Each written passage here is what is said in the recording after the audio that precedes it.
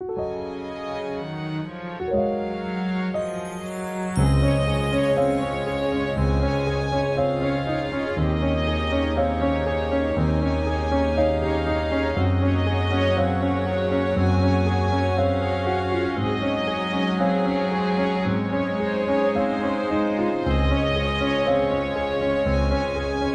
structure of a leaf.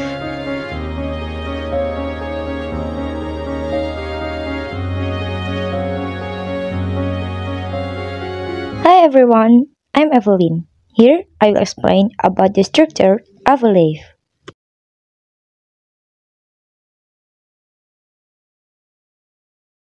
Learning points. 1. Label the parts of a leaf. 2. Describe how leaves are adapted to their function. 3. Explain the role of the stomata in gas exchange.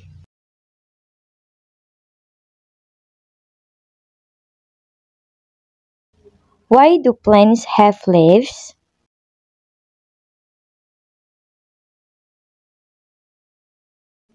Leaves.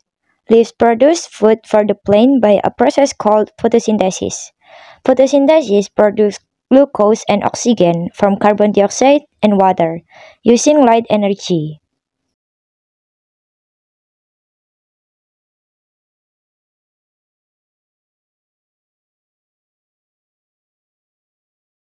How are leaves adapted?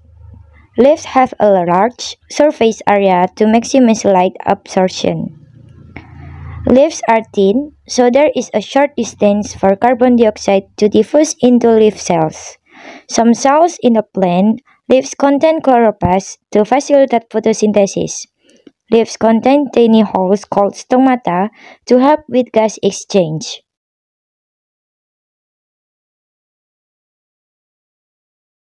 How are leaves structured?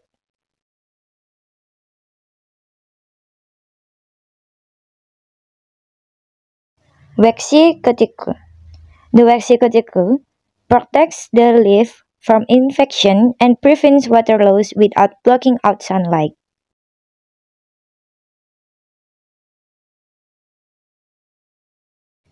Upper epidermis. The upper epidermis is a layer of cells below the waxy cuticle. It protects the leaf. It is transparent, which enables light to pass through to the chloroplasts in the cells below.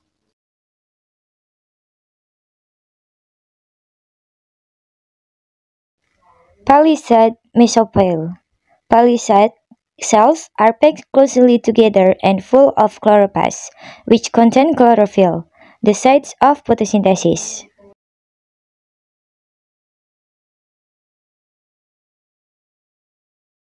Spongy mesopyle.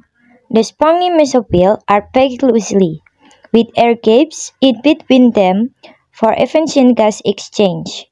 They are covered by a thin layer of water, so gas can dissolve in water to move into and out of the cell.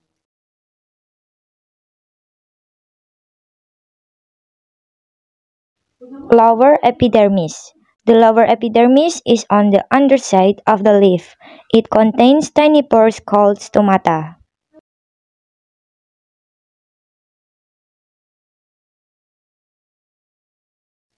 Quartz cells and stomata.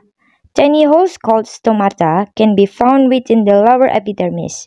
They are surrounded by kidney-shaped cells called quartz cells, which open and close the holes.